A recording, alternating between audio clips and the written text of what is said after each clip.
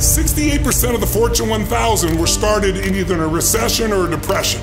Well, the first skill you gotta master to be great is the ability to recognize patterns. When humanity recognized the pattern of the seasons, the whole world changed.